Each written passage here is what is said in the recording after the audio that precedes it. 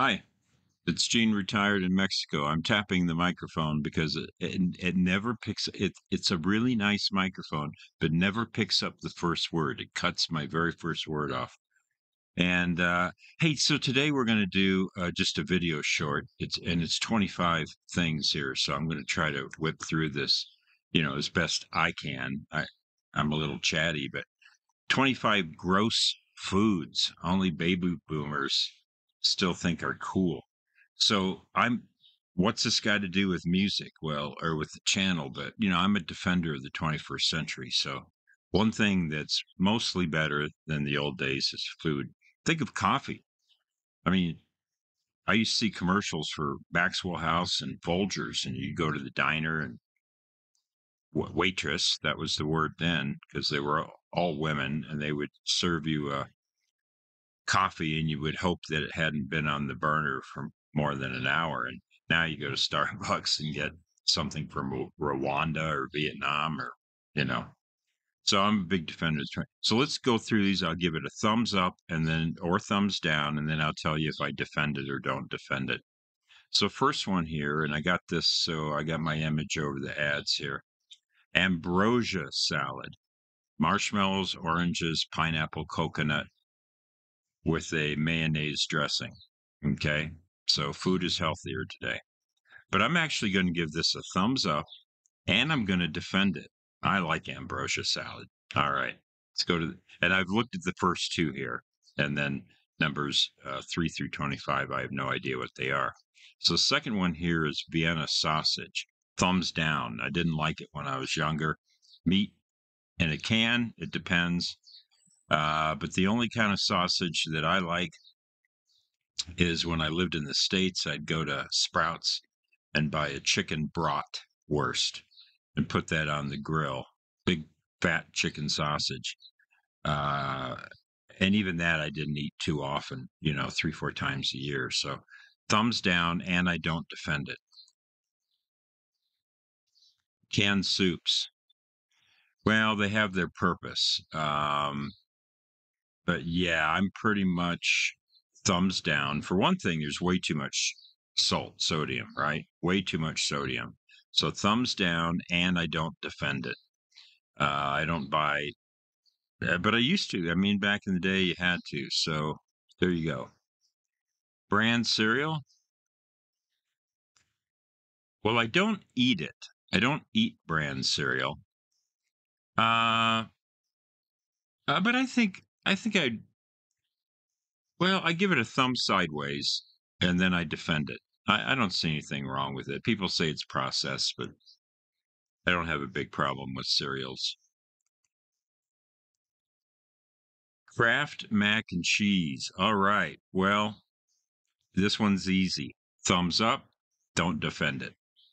Not healthy. I will eat mac and cheese about once a quarter, you know, about 4 times a year. I just get in the mood for it. No, not particularly healthy. I can't defend it, but I do like mac and cheese. Sorry. Fried foods. Well, I'm really bad about this. My thing is fried fish. I love fish and chips. So I love fried fish and french fries. Outside of that, I'm pretty good. I usually go for grilled food. So I'm going to give this a thumbs up because I still like fried foods. French fries, I don't want to be without french fries. This plate here looks pretty disgusting, though. But and by the way, I put uh, Tabasco or other types of hot sauce on my French fries. I am not a fan of ketchup. Ketchup's one of my least favorite foods. Do I defend this? No, I can't defend it. But I eat fried fish fairly frequently. Sardines. Oh, thumbs up. Defend them. What is wrong with sardines? Man, my cat enjoys them too. When I open sardines, I give him a little bit. He goes crazy. So if the cat likes sardines, then I can defend it. If my cat will eat it, generally speaking, I'll eat it. Sardines. I frequently have those with some cheese and crackers. make just a little plate. But yeah, I eat sardines. Yeah. What's wrong with sardines? And they're one of the healthier fish, right? We know about tuna and the mercury and everything. Smaller fish, healthier, right? So what's the difference between eating sardines and taking fish oil capsules? I think it's a little harsh. Desserts made with canned fruit. Boomers grew up eating desserts made with canned fruit. It's true, such as cherry pie and peach cobbler. It's true. Um, yeah, I'm pretty much in that. But if I'm going to go to a soul food restaurant, I got to have some peach cobbler at the end of my meal. It's a must, and it's one of the things my mother made out of the Betty Crocker cookbook that was delicious. But so I'm going to give this a thumbs down, except peach cobbler. Thumbs up for peach cobbler, and just once in a while. And do I defend it?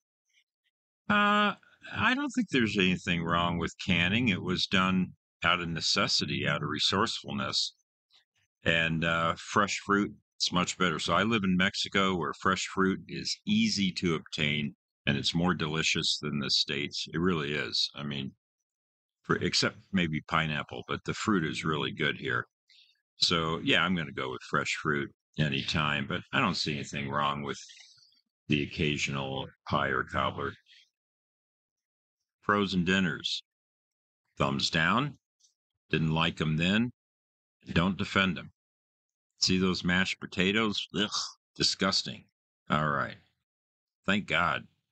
Now, there are still frozen meals, right? But they're much better. You can find some good frozen meals now, but the old Swanson TV dinners, disgusting. Tuna casserole, canned tuna, cream of mushroom soup, topped off with crushed potato chips and breadcrumbs. Once in a while. Once in a while. Yeah, can you defend that? Uh, I like a lot of these foods. It depends on the frequency. If you eat tuna casserole a couple times a year, then thumbs up. If you eat it every Sunday, thumbs down. So, but there's nothing wrong with canned fish. I prefer fresh fish, but yeah, there's nothing wrong with canned fish.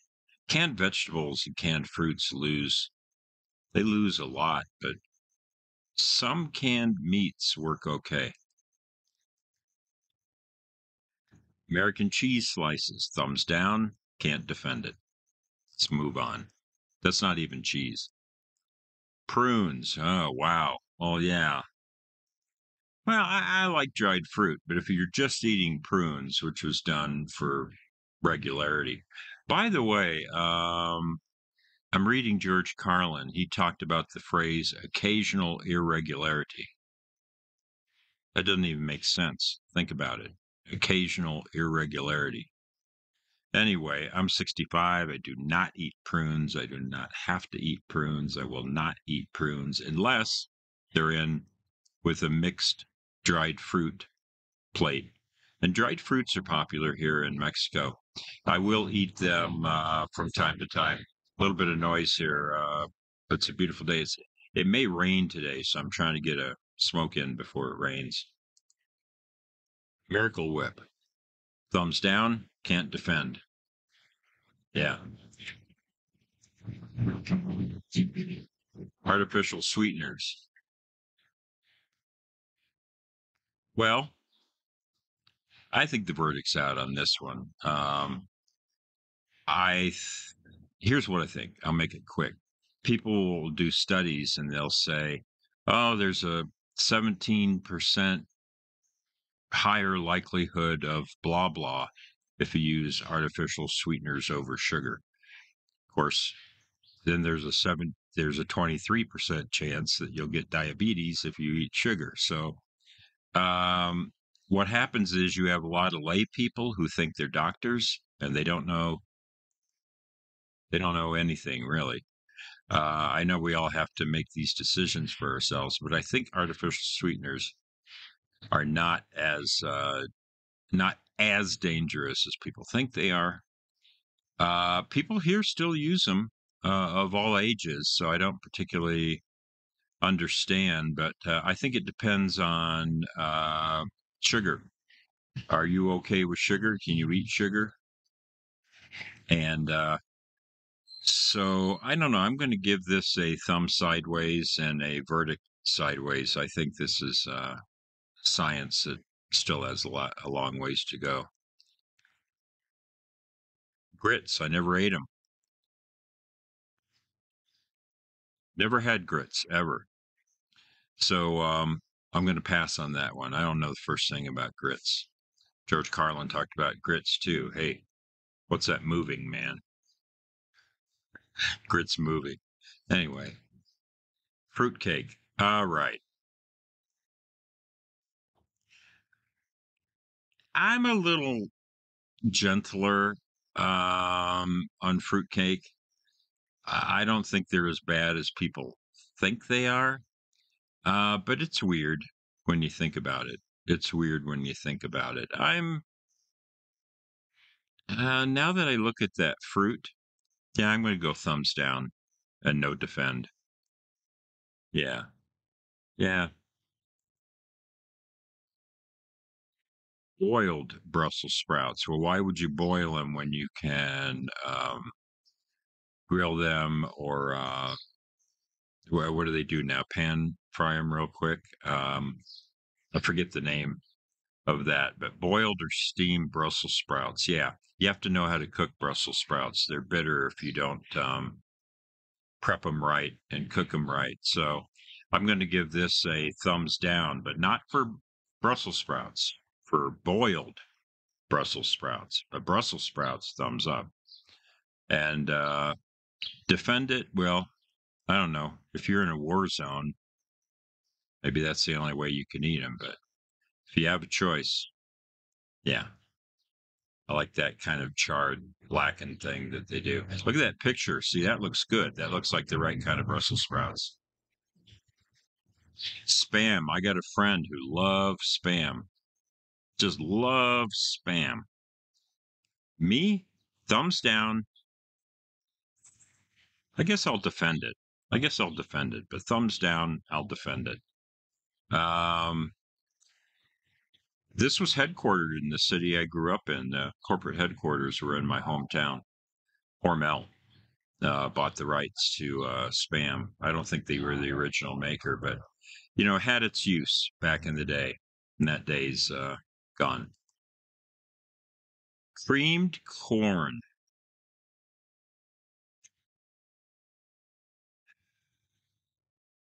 I I think I got to go thumbs down on that.